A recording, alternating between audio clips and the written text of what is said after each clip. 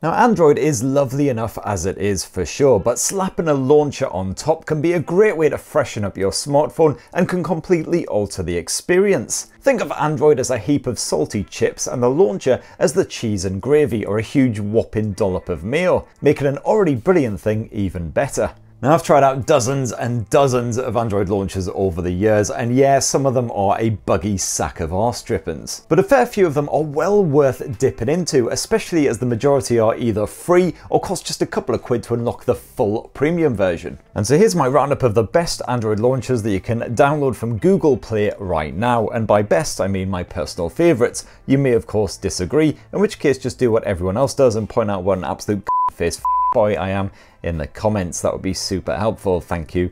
Please, thanks. And for more on the latest and greatest tech, please do subscribe and ding that notifications bell. Cheers! Now, one of my long-term favourite Android launchers is definitely still that all-time classic, Nova. The Nova launcher has been around longer than Sir David Attenborough, and like our much treasured death-defying nature lover, it only seems to get better with age. Pretty much every aspect of the Nova overlay can be meddled about with. Everything here is fair game, from the transitions and the icon visuals to the apps drawer and animations. And Nova offers impressive gesture control as well, so for instance you can open up straight to specific features when you swipe across an app icon rather than just tapping it. And of course, pretty much everyone and their dog has tried out Nova Launcher by now. It's by far one of the most popular Android launchers on the Google Play Store. If for whatever reason you haven't though, go check out my full tips and tricks guide right here on TechSpert to see it in action and to see if it's worth upgrading to the Prime version. Long story short, yes. And there's big changes coming to the Nova Launcher as well, with a fully revitalized version 7 currently still in beta. This is actually a complete reworking from the ground up to allow for faster updates, while also pumping in loads of extra customization, including improved gesture support, all kinds of stuff. And hopefully I'll be able to bring you a full review of that really soon. I've also got a lot of love for the Poco Launcher 2.0, as well as popularized by those brilliant Poco smartphones. It's fast and super light, it won't pilfer your phone's resources or sap your battery. Now, definitely I'm a fan of that simple minimalist design. The stock Android layout hasn't been molested at all, just tweaked with plenty of cool little improvements. So you've still got an apps tray thankfully, and this includes groups of apps based on type, so you can quickly access all your games, your messaging apps, media streamers and so on. Or alternatively, you can also cluster them based on the icon color.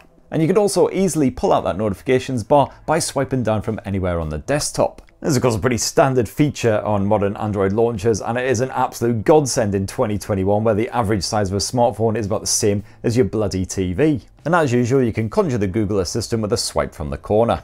A nifty desktop shortcut can be tapped to cleanse the memory and speed things up when needed, and despite this simple layout, there's still a fairly respectable level of customization. You can chuck in your own icon packs as well as playing around with grid sizes and other shenanigans. And yeah, in terms of the customization, obviously the Poco Launcher much simpler than the likes of the Nova Launcher, but if you just want something that's neat, tidy, simple to get to grips with, and will run well even on older or slower Android devices, then Poco Launcher is a winner. On the flip side, if you are definitely a fan of that clean stock Android experience, but you do desire some deeper customization, then have a squint at the Hyperion launcher. At a quick glance, there's little to distinguish Hyperion from the standard Pixel launcher, but like Nova and others, there's some impressive depth here once you dive underneath that shiny surface. All the features you'd expect are packed away in those settings, including some smart gesture support for easier one-handed use. You've got plenty of control over the UI theming, including the color schemes, the animations, and the icons. Plus you've got the ability to add folders to your apps drawer, and basically so much stuff that couldn't possibly go into all the loveliest bits right here.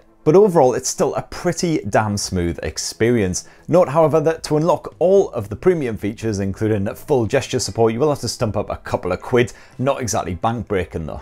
Now, similar to that Hyperion launcher is the Action Launcher Pixel Edition, which again retains that sort of stock Android vibe but adds a buttload of customization. And I also rather like the boringly titled but still quite brilliant customized Pixel Launcher. Just remember to spell customized the American way, not the correct English way. Now, occasionally I get asked about how to tailor Android to suit older users and those with limited sight, and while Android does have accessibility features built in, I'd also highly recommend checking out the Big Launcher. As with the other launchers I've reviewed here, you can grab this for free from the Google Play Store, and it offers up a very simple, streamlined UI. Only the most basic essential smartphone features can be accessed from the main desktops. You've got nice, clear, oversized icons, and up top you can very easily see how much signal strength you've got and how much battery life is remaining. The fonts are easy to read, and there's an SOS feature as well, which can immediately call and text your key contacts once it's tapped. All in all, great stuff. Now another launcher option for anyone with a slower or older smartphone is definitely the Pear launcher, another fast and light option that works well even on those older handsets. On the surface, Pear is nice and neat and simple, very stock Android, except that you can tweak the icons, folders, fonts, backgrounds, colours and other bits to suit your liking.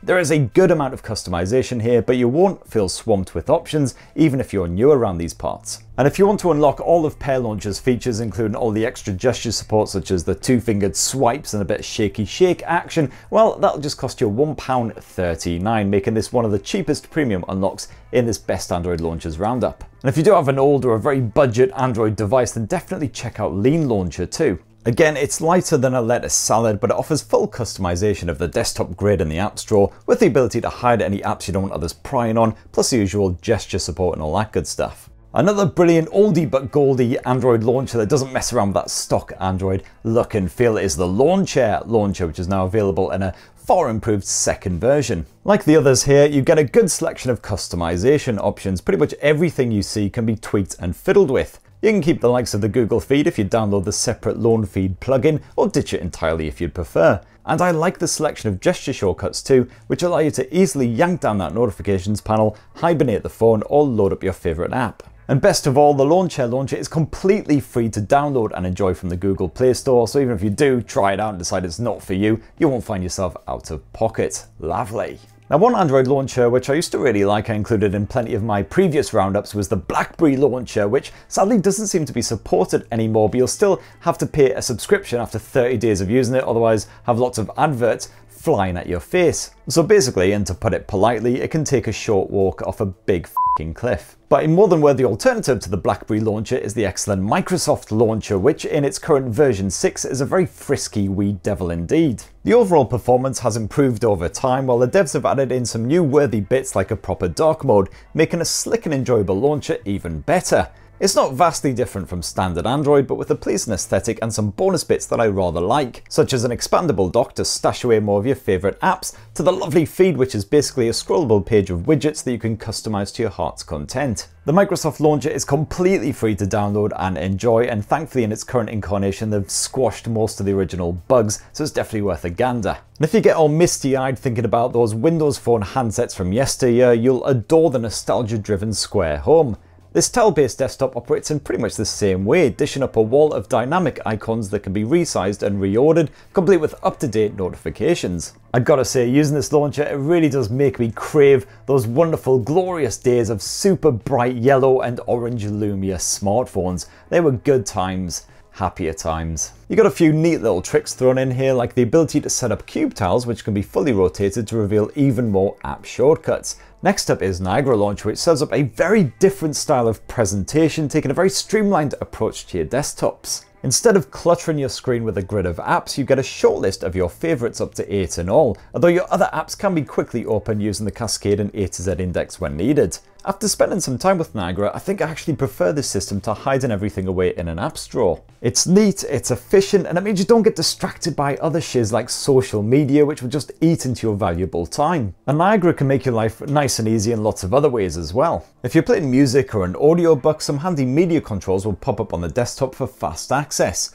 You can swipe right on any app to check out wait notifications or to jump straight to certain features, while a swipe down will open that notifications tab. You do get some simple customization here, including a choice of light, dark or ultra dark theming from the settings panel, but the UI is very straightforward, so there's not actually that much to tweak. So what it boils down to is, if you want something that's quick and simple to use but will also help you focus throughout the day, well, the Niagara Launcher is an absolute blinder. Now, one of my favourite Android launchers that hit Google Play at the end of last year is Ratio, which was previously one of those posh, ooh, look at me, invite-only efforts. But now it's slumming it with the rest of the common launchers on the Play Store, and that's actually a pretty good thing because it is rather lovely. Ratio has a similar minimalist vibe to Niagara, this time separating your apps into category drawers that you can fully customise, as many or as few as you like. It's neat and tidy with a handy search bar if needed to find your apps or actually search within apps, plus a dedicated section for messages from key apps like WhatsApp. You got a surprising amount of customization here too, including grayscale or color options, selection of wallpapers, different icons for the drawers, all that good stuff. Ratio isn't quite perfect. For instance, swiping home from an app, you'll see your original Android wallpaper for just a beat before Ratio kicks in, but Ratio is free and funky and rather nice. Now, another good choice for anyone who wants to really streamline their Android experience is the KISS launcher, which sadly has got bugger all to do with the aging makeup-loving glam rock band. No, rather the KISS of the title actually stands for Keep It Simple Shit Face, or something like that. Forget your traditional desktop experience, there's no widgets here, no multiple pages, although you do still have an apps drawer. But all you've got there on the desktops is a search bar, which you use to find whatever you need, be it app, contact, or even a specific setting. As you search for bits, they'll stack up in your history so you can fast access stuff that you use a lot, where you can also add anything that you like to a row of permanent favorites housed at the bottom. Once you get used to this arrangement, it is surprisingly intuitive, and it's a great setup if you find yourself getting distracted by other apps and other bits quite a lot, just like that Niagara launcher. And you've got some customization thrown in for good measure, though obviously it is pretty basic compared with a lot of the other launchers mentioned in this roundup. Best of all though, the KISS launcher is completely free to download and use, so you've got no excuse to not give it a go. And another one that I quite like that's got a similar sort of vibe to Niagara and KISS is the Before launcher. If you haven't checked that out, definitely give it a squint. And let's end this roundup of the best Android launchers in 2021 with another oldie but a goldie, one of my favourites, the Smart Launcher 5, which again has improved a lot over time, just like that Nova launcher. The idea is that your home page acts as a sort of central hub. You can fill it with icon shortcuts to your favourite apps, while swiping up reveals the app page, where you'll find all your stuff sorted into categories. Swipe right to access a selection of cuts from Microsoft News, which isn't the most customizable effort, but it's still pretty decent. Meanwhile, swiping left serves up the widgets page, which you can cram full of your favourite goodies. And if you swipe down, you'll access the search page, which can be used to quickly access a specific app or contact.